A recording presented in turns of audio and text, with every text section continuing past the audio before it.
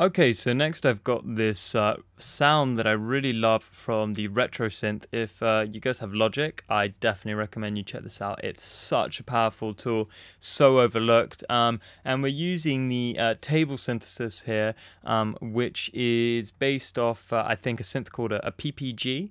And it's just a different method of combining waveforms. These are sort of digitally recorded waveforms, or waveform shapes. And it just sounds really cool. It's just very unique. Okay, so I'm just going to play this single note that I integrated here. So I'll just play that to you with the beat.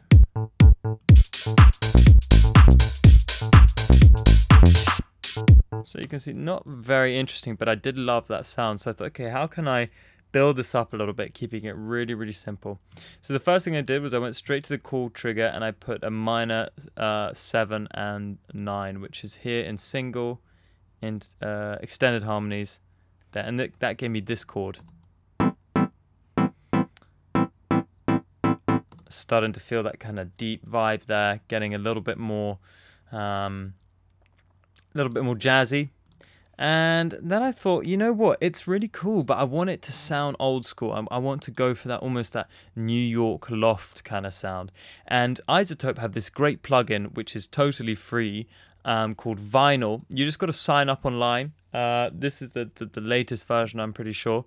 And one of my favorite effects on here is the warp depth. Now, what this does is, in the shape of this waveform here, which by the way you can change down here, is it warps the sound, whatever sound you're putting through it, in and out of pitch, kind of randomly. It's not synced or anything, and that's great for having that kind of analog synth sound. Analog synths tend to go out of pitch a little bit, so let's check it out.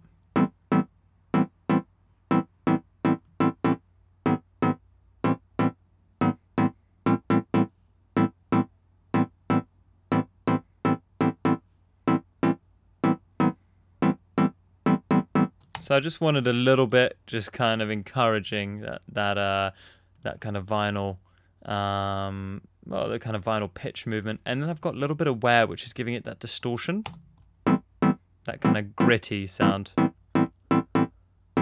thought that was really cool. So before.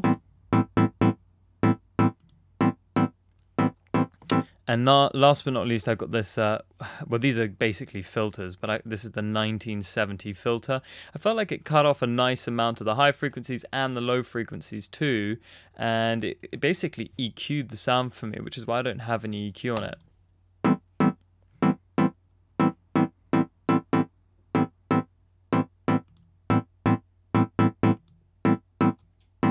Great. Now, as much as I like it being a bit more vintage, I also wanted to add something a little modern. So what I've done is I've automated a bus here, and I just did this automation totally by hand, and this automation is just increasing the reverb on certain points of those chords. So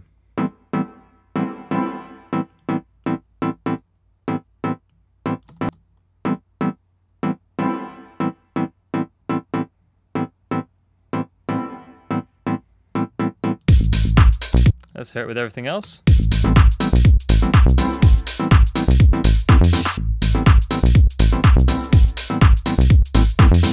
Notice how that harmonic wave also doesn't play at the, you know, when we did that chop for the bass earlier.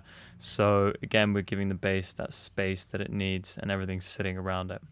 Okay guys, that's how to get this kind of cool vintage analog sounding chords.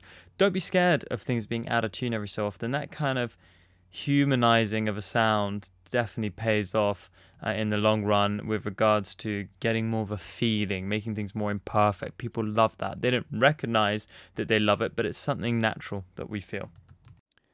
Remember, at Sample Tools by CR2, we also offer a mix and mastering service. Just head over to www.sampletoolsbycr2.com, click on the Mastering tab, and you'll find our range of services there.